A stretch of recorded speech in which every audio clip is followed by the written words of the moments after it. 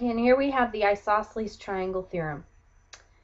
And again, it says what we know about isosceles triangles is that they have at least two congruent sides. It says that if you have two congruent sides, then you automatically know you also have two congruent angles, specifically the angles opposite or across the figure from those sides. So across the figure from this side would be angle B. Across the figure from this one would be angle C. If we know these two sides are congruent, we also know these two angles are congruent. The converse, which remember when we did statements, converse, you switch the if and the then, which is exactly what happens here. We, instead of starting with congruent sides, we start out knowing we have congruent angles. And if you have two congruent angles, then you know that the sides opposite those angles are also congruent. I also want to review the parts of an isosceles triangle. So you have your congruent sides, those are called legs. The non-congruent side down here is called the base. The congruent pair of angles that we had are base angles, since they're at the end, each end of the base.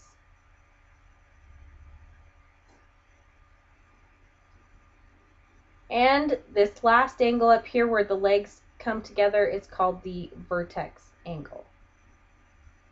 And that's just to help when you have a question and they use some of that terminology.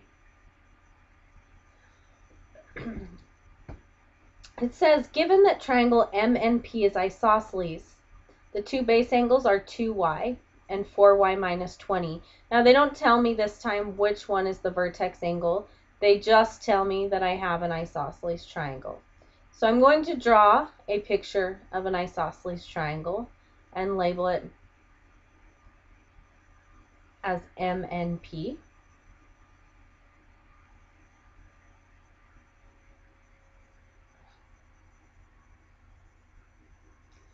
Okay. The next thing I need to do is put in the information, the other information they gave me.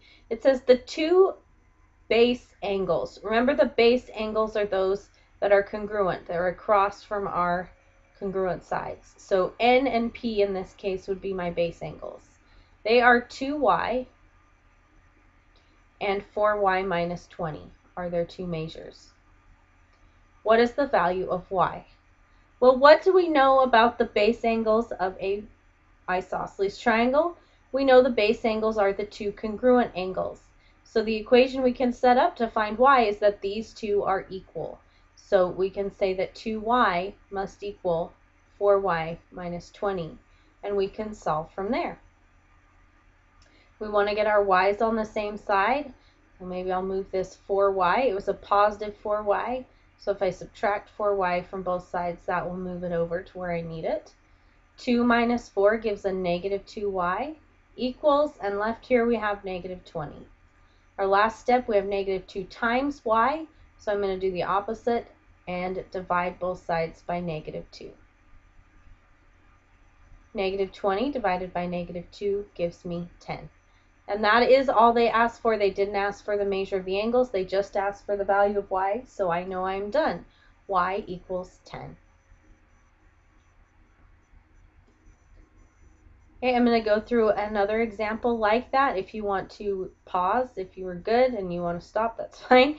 If you want to pause and see and do it yourself and then see if you got it right, that would also be a good option. So again, we're given an isosceles triangle with vertices M, N, and P. It doesn't tell us specifically which angles are which, so I'm just going to label. It's isosceles, and the base angles are measured 4x and 8x minus 64. Again, the base angles are those angles across from the congruent sides. So this angle here could be 4x, and this angle here could be the other measure, 8x minus 64. What is the value of, and this should say x right here. Again, the isosceles triangle theorem tells us if we have a pair of congruent sides, the angles across from those sides are also congruent. So I know that 4x should equal 8x minus 64, and I can solve from there. Again, I want to isolate the x, get it all on the same side. So I have a positive 8x. I'm going to move it over to the other side by subtracting 8x. 4 minus 8 leaves me with negative 4x equals negative 64. And my last step here, I would need to divide both sides by negative 4.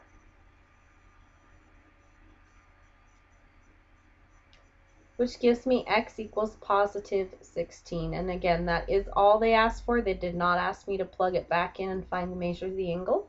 So I am done.